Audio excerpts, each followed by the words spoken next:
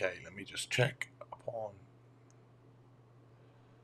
everything to see if we're good to go. I'm going to close that because that light is killing my eye. We're going to turn this guy down, so it should shut up. I'm then going to check one more time on the feed. Let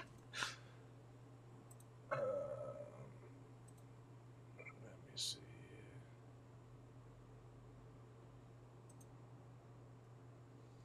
Okay, looks like we are good to go. So yes, how's it going, everybody? Welcome back to a Q&A edition of the Rugby Muscle podcast, answering questions from the team, not the team Rugby Muscle, the Rugby Muscle Athletes Facebook page, which you can find at facebook.com/groups/Rugby Muscle. And we can, if you're watching on the YouTubes, please make sure you subscribe because this will be going live there as well. Well, not live, but it will be going up there next week. But this will be, I think it will be the last one. I'm not yet 100% confirmed on this, but I'm almost certain that this is going to be the last Q&A I do on this Facebook group as part of a weekly Q&A. Lots of things are going on with Team Rugby Muscle and the Rugby Muscle Academy, which will take up the space of these Q&As. So they'll be kind of behind a paywall because I just think that that's where my time is most going to be needed, because these guys will be paying for this service, and that's my best way to reach a bunch of guys that are in the team and in the Rugby Muscle Academy a bit better. And as you might have seen already, we have got lots of podcast content coming at you already. The Rugby Muscle Applied series is going to keep going with lots of different ones. We've got more going on about how to train for rugby coming up. We'll be having more about conditioning for rugby. We'll be having diet and nutrition for rugby, and we'll be doing rugby skills as well. And with all that in mind, it's just there's no need to have these Q&As. Well, there is a need, but I just don't have the time to get to these Q&As, as well as the Q&As that will be part of Team Rugby Muscle and everything that goes along with that. So look out for Team Rugby Muscle to come in the future. That will be, I plan on, well, the current crop of Team Rugby Muscle guys that are already in will be upgraded to a new membership as of March the 5th. And then they'll be open to new guys on March the 8th, I believe. That's how I want to get it done. And it will be a really systematic sort of everything I want to do in terms of rugby. Well, that will be housed in the Rugby Muscle Academy. Everything I want to do to help you guys out in terms of your rugby strength and conditioning, your overall rugby performance. So we won't just have workouts in there. We will have nutrition guides as well, tracking data, ways that you can keep track of many different things, not just your body weight and your food, but also your training, your performance, your sleep, things like that. We'll also have skill elements that you can add on, speed elements that you can add on, extra things that you can think about, ways that you can monitor your sleep, keep control of that, different things that you can do for not just, I say skills, but that's such a huge area as well, right? So it's not just, passing. It's different types of passing, all the different types of passing, all different types of offloading, all different types of tackling, rucking, all of this. And it's all going to sort of slowly come together to form the Rugby Muscle Academy. It's been a long time coming. I've been wanting to do something like this ever since I was strength and conditioning coach for the Rugby Dump Academy back in the day. I saw the potential of what that could do and the amount of guys that were interested in it. And this is easily the next best thing. So I really hope you guys will put your faith in me and sign up, because this will be game-changing for amateurs that want to, or amateurs, semi-professionals, whoever, who want to take take everything they can within a reasonable schedule and just systematically improve. And I just think that's not done in rugby. You just show up to training, you do whatever training's asked of you by your coach, and then you play on a Saturday, and then that's it. And then you never, you never go through or you're never obliged to go through specific progressions on skill training, on fitness, or whatever. You're just doing shit over and over and over again. There's a big lack of growth, and I want to really encourage it, especially the guys that, we've been through a fucking hell of a year in 2020. We're still going through a hectic period. I think once we've made it to the other side and we're still playing rugby at the end of this, that's, I think you guys are stuck with it. We might as well make it the best that we can, and we might as well make you guys the best players that you can be. With that in mind, that's, you will see these Q&As, so they will still keep going on if you're a part of Team Rugby Muscle. But if you're not, then I advise you to join them, or you'll see these. I think we might still do one on the free Facebook group once a month. But they won't go on the YouTubes anymore. So thumbs up on the YouTubes or comments on the YouTubes. This will be the last video that you probably will see going up on here. This is a huge schedule already going up. So with that in mind, let's get to the questions, shall we? Shout outs to everyone that's joining on the live stream. Thank you for your thumbs up. Does help. I forgot to encourage everyone to to give the thumbs up and ask any questions in the comments below. If you ask a question, it will get answered on this live. I can't save these for next week, I guess. I've got to run through all of them. So if you ask it today, it will get answered. If you ask it still and you're watching this after the fact, it still will get answered, just in a different manner. Maybe in the monthly Q&As, maybe if you're a part of the team, be answered there. But let's get into it, because I keep saying that. I haven't got into it yet. So, first question is Joseph Edwards says, at this time of year and with no exact date for when rugby will be back, is it better to just follow a power building program to put on size and then light cardio, or is it better to do a more rugby specific program? So I think this is something that I've sort of answered in previous lives, but it's something that I do think needs to keep. It's something that I mention with everyone that I coach, everyone that starts to come on board with Rugby Muscle Elite. Anyone that I really talk to about training for rugby with no prospective season around, is you sort of have to engineer yourself a season. So I would focus still on the 2021 preseason. It seems quite a way away, but I've done, I've recently, with Team Rugby Muscle being launched, I've done the periodization that will result in us being ready for the 2021 season. And it's not that long. There's not like so much work that you can do. You're still going to hit the season or hit preseason and still be like, shit, I've still got this and this and this to work on. So, I would hold off and say, I've got all this time, I'm not losing any focus. I'd say, let's focus on August-ish 2021. And from there, you want to go back and you want to do a needs analysis. You want to see where you're lacking. You want to see where you need to improve. Sort of go from there. That's not answering the question as it's laid out, but it's answering the question the way I see fit. I think what you need to do primarily is get yourself fit, as fit as you need to be to play, and stay fit. If you're not fit enough to play rugby right now, get fit enough to play rugby right now. You should always be operating at that. You can then develop real high level fitness at the beginning of a season just to get ready and make sure you're even more comfortable.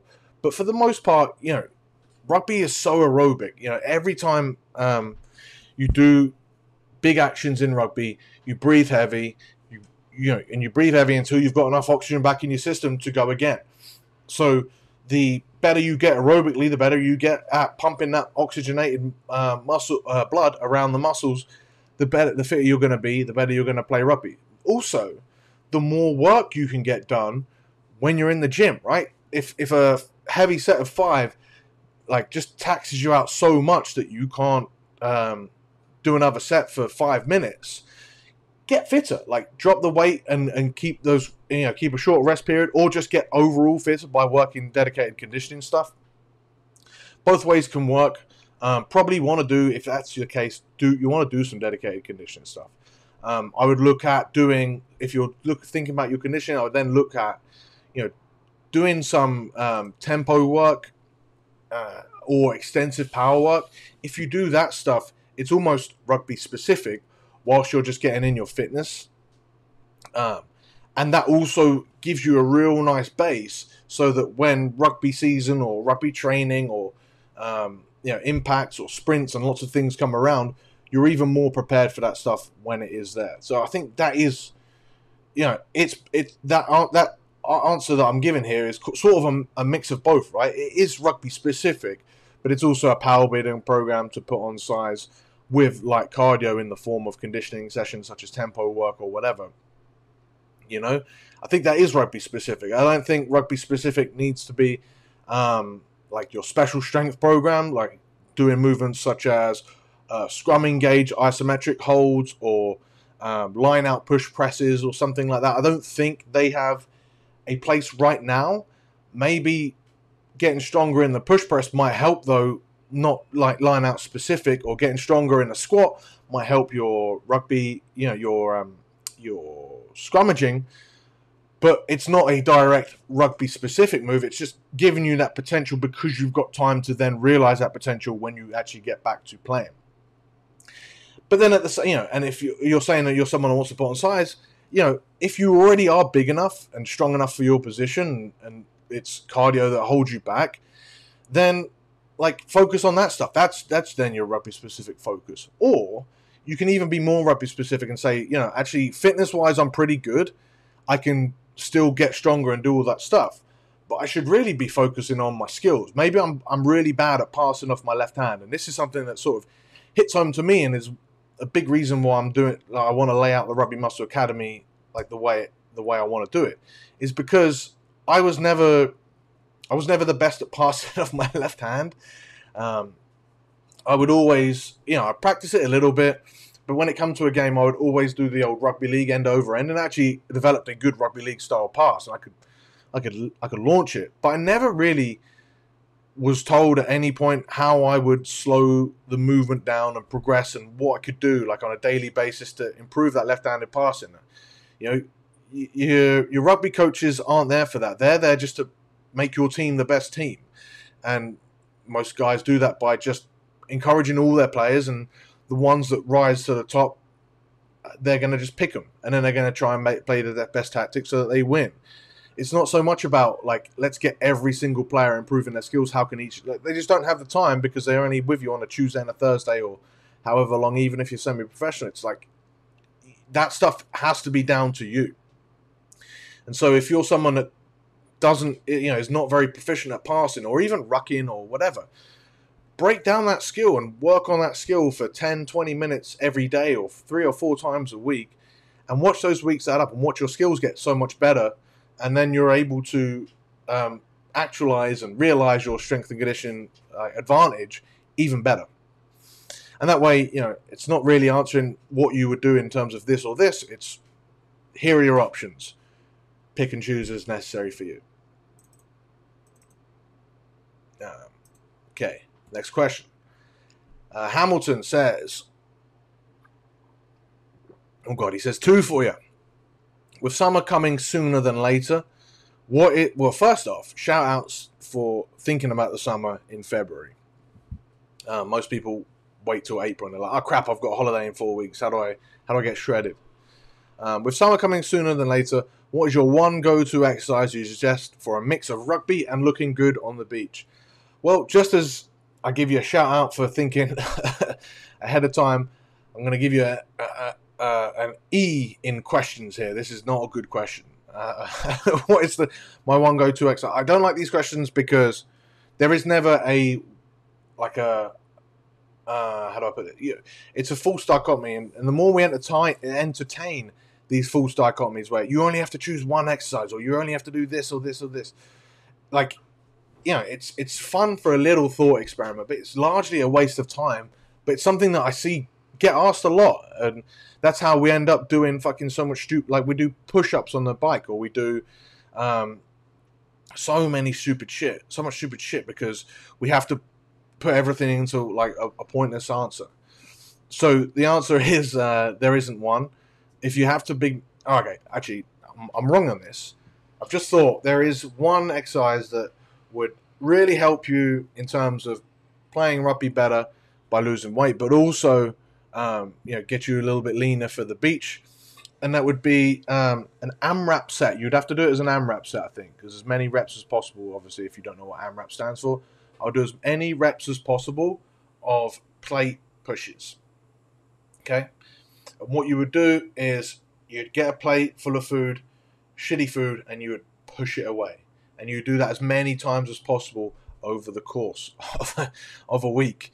And by which time you've then consumed less calories, oh my God, you're starting to lose weight and get into shape. You're losing that excess fat storage because you're using those for energy. Oh my God, you've solved it, and you've not done any extra pointless exercise. Weight loss, getting in shape is all about diet. It's as simple as that, really. Like, you can obviously, you should always be training, but the training should have another purpose. It shouldn't be fat loss. And if you watch the fat loss videos, you will know that, you will understand that. In terms of like looking good, just look like an athlete. So train like an athlete and don't be fat. It's real simple. If I had to push myself for an exercise, it could be possibly walking or low level jogging or low level or maybe cycling, but probably just jogging, because it has a little bit more relevance to rugby. But if you think about it, the problem is with a lot of people's cardio efforts, both for rugby and for fat loss, is that they're so short that they don't end up mimicking rugby building out the aerobic system in any meaningful manner. And they also don't they're not sustained for a long enough period to really burn calories. Like if you do go on any sort of any cardio machine where it says guesstimated calories, go as hard as you fucking can for a minute. You ain't gonna get anywhere. You're not gonna get you're not even gonna burn off the equivalent of one apple. So it's completely pointless. You've got to do it for a longer period of time, and to do that, you should do a lower level effort. Oh my God, that also coincides to doing a lower level effort to build out the aerobic system, which will help you as a rugby player. So I guess in me saying how bad this question is, I've then actually gone and bloody answered it perfectly. So there you go. Low level cardio work, because you can do so much, you can always recover, doesn't make you any hungrier, builds out the aerobic system, doesn't fatigue you too much, doesn't interfere with your recovery for your other strength work. Low level cardio for the win. Second question: if you could do one speed set, if you could do one speed session only once a week, because I haven't got time for anything more, what would you do? Varied sprints, and as always, thank you. If you could only do one speed session a week, I would firstly, most people can only do one speed session a week. So doing one speed session, and they don't. So doing one speed session a week is a good thing. I would essentially do a template just get the body warm. So do a good 5 minute. It's so important for sprint training that you do a really good warm up. So skipping, bounding, low level jogging, anything to get the body warm. Get a good dynamic warm up, dynamic stretches going on. Then go into a few. I'm not going to get into that debate about whether you need to warm up for sprint. If anyone has seen, I'm not even going to bring it up. I've already brought it up. Get the body warm. Go through a few technique drills just to get the motor patterns in place. Maybe you do a few Hamilton. You're in the Team Rugby Muscle, so do a few of those wall drills. Maybe if you're out in the park, do it against a tree or a fence. And then a few little light moving technique drills. Then I would just sprint. I would build up I'd do 70, 80, 90, and then go for 5 or so full out sprints. If you're looking at rugby, I would do mostly just sprinting, just 20 meters, if that, maybe even 15. Do that, walk back, take a full minute to recover, go again. I wouldn't worry about overspeed stuff. I would worry about sprinting as fast as you can over a short period of time. Rugby is mostly acceleration. Then once you've done that stuff, I would then potentially look at doing some extra power work on top of that. You need to be as fresh as you can, but as warm as you can to sprint, because it requires technique. speed, like in terms of like getting your feet onto the ground as fast as you can, but also as much power because you want to apply as much force to the ground as you can. Once you've done that, then you can work on some more slower power stuff like bounding, etc. That would come along after. Spend no more than 30 minutes and I'd be done. That's why I like to do sprinting sometimes if people have good access before lifting, because you've got time.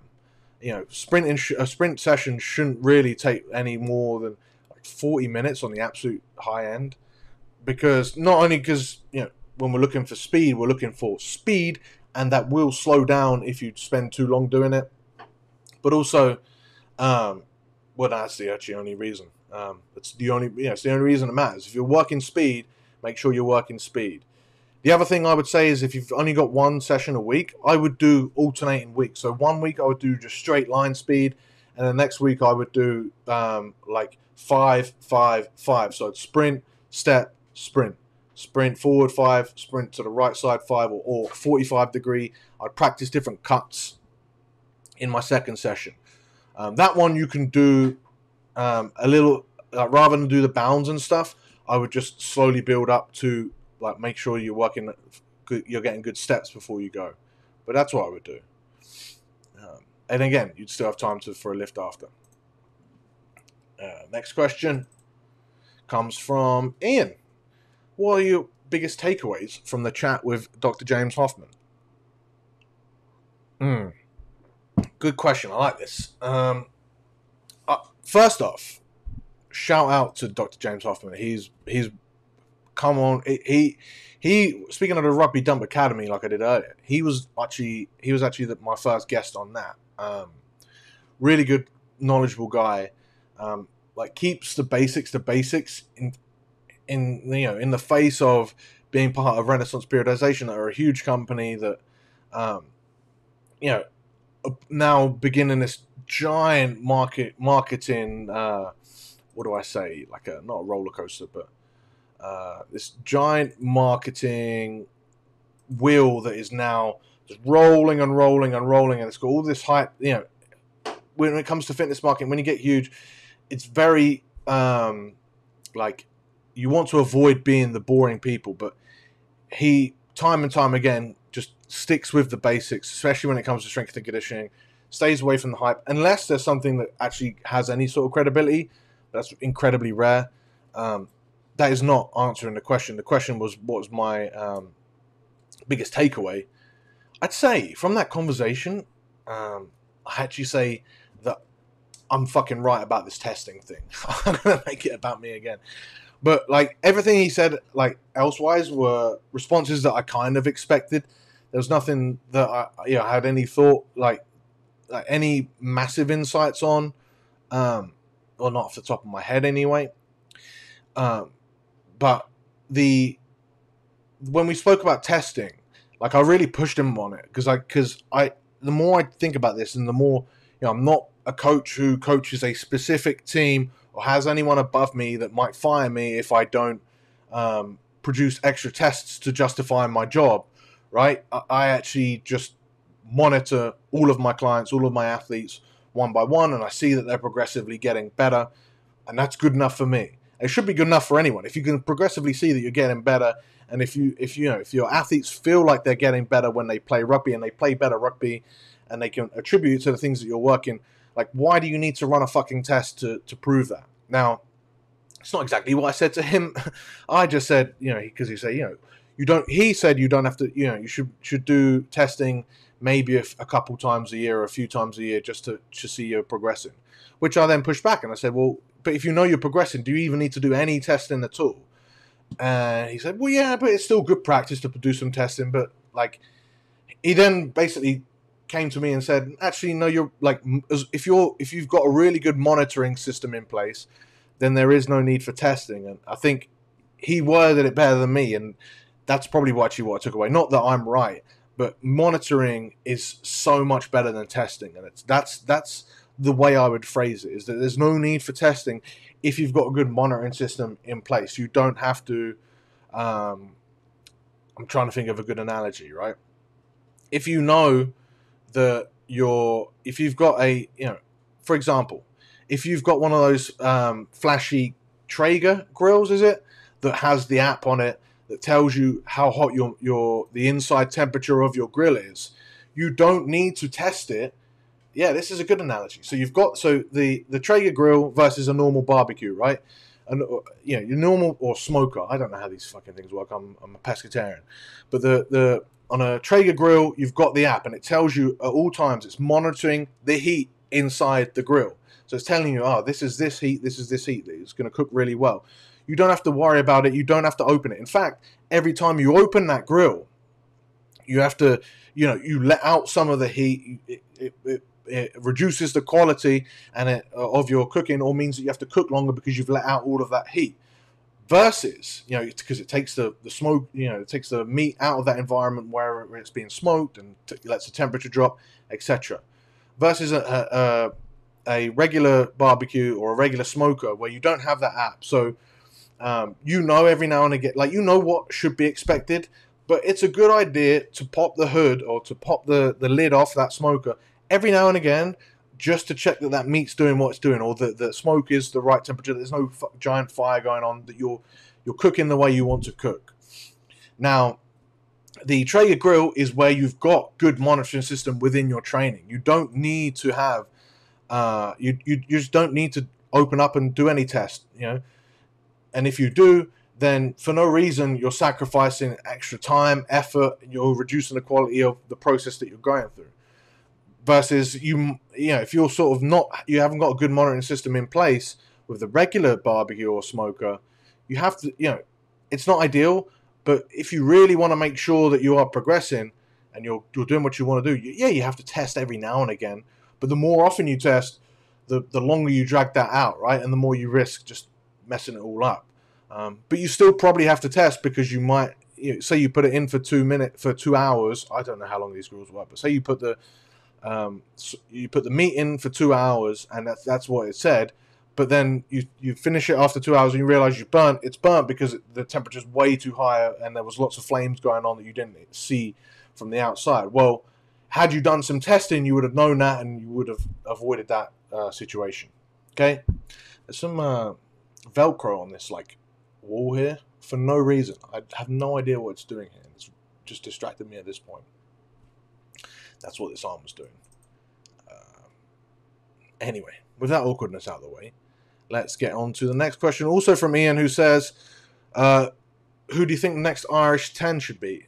100% at the minute, it should be Joey Carberry. I know he's been injured for the longest time, but I've rated him for a long while. It should have been Joey Carberry for a while. I think they've hung on to Sexton too long.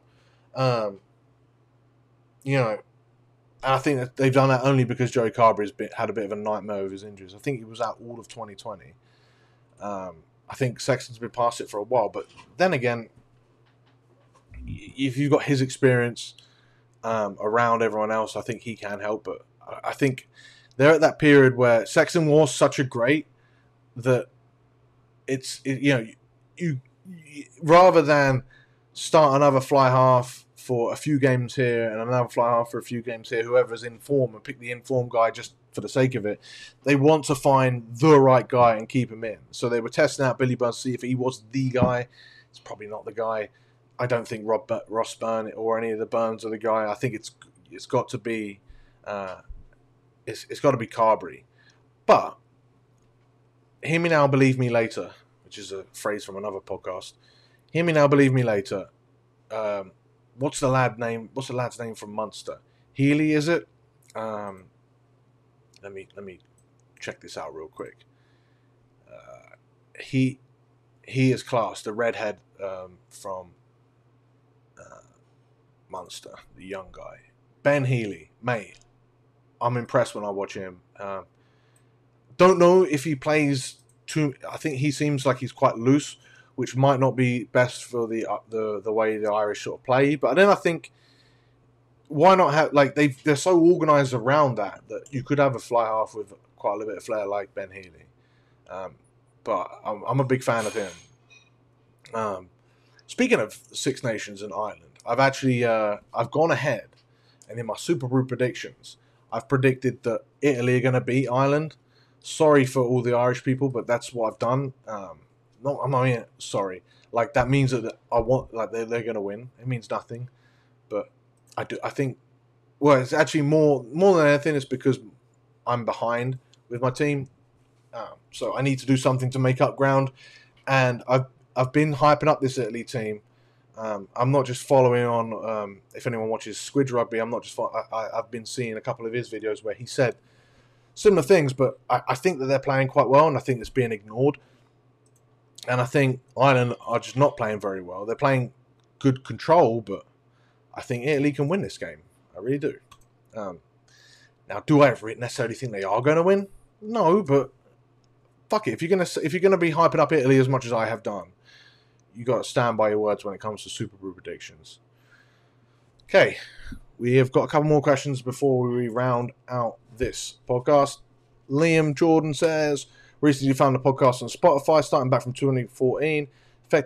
Wants some effective training to build strength, enhance game performance, hungry to progress from where I am just now and train smarter. Yes, mate. Yes, mate. Liam, I think you should start with the rugby physical preparation pyramid. It just sort of simplifies the whole idea of what you should be training as a player. Like, get the base stuff in place first, and once you've done that, either keep going to that well or max out that well for as much as you can for a bit. Take advantage of that with the stuff above. There's not really a question there, so I think, from there, I'd also say that it's good that you know where you're at, because that's a huge part of it as well. People just say, oh, I want rugby conditioning workouts. What does that mean? Like, are you really unfit? No, I'm actually a marathon runner. Well, your session's going to be different to the guy that's just come over from strongman that decides that he wants to carry a ball around.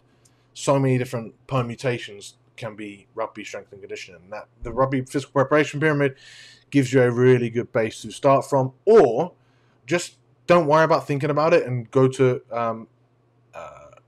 just sign up for the emails at rugby-muscle.com, download the 50 free conditioning sessions, and then from there I will shoot you an email at some point when the Rugby Muscle Academy, aka Team Rugby Muscle, opens up again.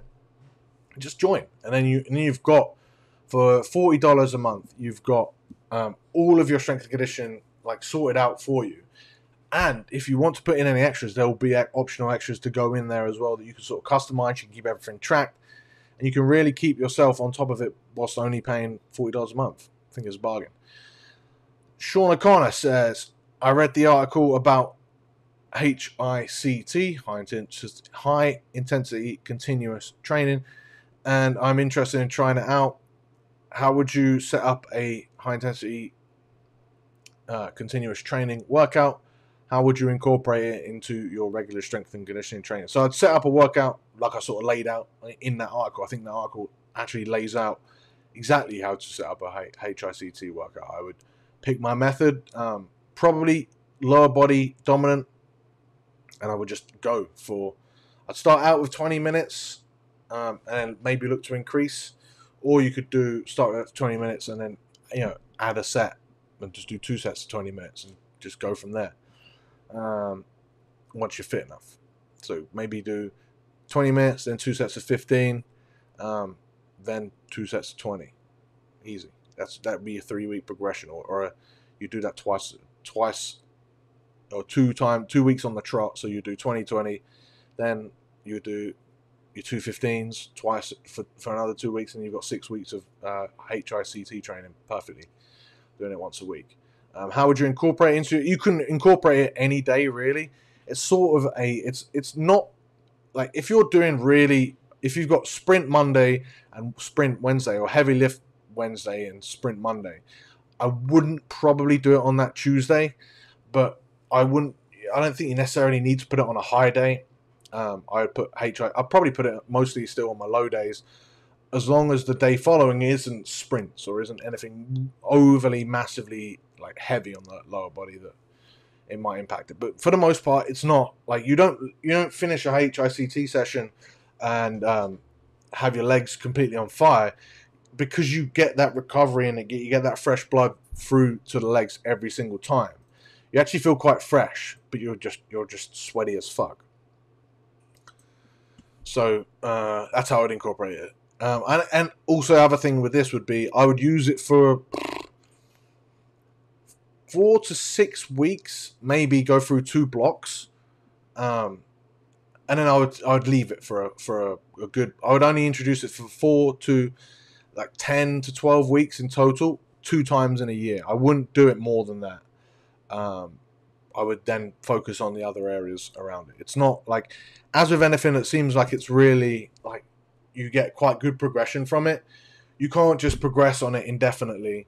You would have to cycle it on, reach your potential, see that plateau coming, just get out of there and do something different that's going to give you more gains, and then you hope to keep those gains as you keep going. Okay, last question on this live is from Will Daniel, who just came into the group. He said, getting leaner whilst increasing weight week by week. I'm stuck at 163 pounds for the last couple of months. I'm in a constant fasted state. I'm a constant faster, and I'm usually on OMAD, 1 meal a day diet. But I'm looking into increase that heading into the summer. Well, if you're stuck at 163 pounds and you're only eating 1 meal a day, and the way to put on mass is through consuming stuff that then builds out your mass. If you're only eating 1 meal a day, you're leaving yourself so much in terms of room to consume extra calories that would put on the weight. I would also say that if you're looking at getting leaner whilst increasing weight, I just don't like the way you would do that. Sort of similar to the question I answered last week about lean gains. You get leaner because more of your lean body mass is muscle, right? So say if you're, 163 pounds at 10% body fat. And these are just completely arbitrary figures, but bear with me. 163 pounds at 10% body fat. If you put on 4 pounds, if you're stuck at 163, you put on 4 pounds, you get to 167. Or actually, let's say you put on 7 pounds, you get to 170, right?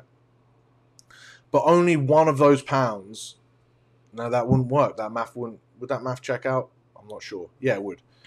Only one of those pounds is fat, and you get 6 pounds of muscle. Well, technically you're getting leaner because, I don't know if the math is right on this, but the more muscle you would put on, the leaner you would get, because relatively you've got less body fat, right? So I'll go back to the 4 pound example because it's easier, because you can put on 4 pounds of lean muscle a lot easier, especially if you're only 163 pounds. So you put on 4 pounds of lean muscle, right? You've got leaner because although you've kept the same amount of body fat in terms of raw numbers, your body fat percentage goes down, because now what was 10% of 163 is now 9%. The same number is now 9% of 167, right? So your body fat goes down. Now, I would question the logic in terms of why do you want to get leaner? Like, those are two opposing goals, right? You've got gaining mass and you've got losing mass, okay? Yes, ideally fat mass. Yes, ideally muscle mass. But you've got gaining mass and losing mass, and they're both opposite ends of the spectrum. So I would go full hog. If I was you, try and get to 170, not as quick as possible, but slowly but surely. Make sure that most of it is lean, as much of it as you can is lean, but the body weight is moving. You don't get stuck at a body weight. You keep going, you keep going, you keep going. Once you get to 170, and maybe 1 or 2 of those pounds are fat, then you clean up those 1 or 2 extra pounds, you get leaner again. You then only go to 165, and then you work up to 173, and you would constantly slide up that scale as you got heavier and heavier and heavier. Now, when you said I'm a constant faster, for some reason that put into my head that you need to do sprint training. I don't know why that came into my head, but I guess it's a point that I've got in my head now, so I sort of have to let it out. If you gain weight and you're someone that is an outside back in rugby, or someone that relies on their speed, you do want to make sure that you are doing sprint work whilst you're let me just turn this off. You want to be doing sprint work whilst you're gaining that size, just so that you don't sacrifice speed. If anything, you get faster. You learn to apply the extra mass that you're putting on your body to propel you further and faster. And with that, I think I've answered all the questions on this live. We have finished a perfect, steady 40 minutes. Let me just check. We are good and we are done. Like I said before, sign up at rugby-muscle.com to the emails. The site where Team Rugby Muscle will be launching from isn't quite live yet, but I think it's up. So I don't want anyone to be misled. If you go to academy.rugby-muscle.com, it might be there. If it looks like it's broken, shoot me an email, tj@rugby-muscle.com. Slide into my DMs at tj_rugby.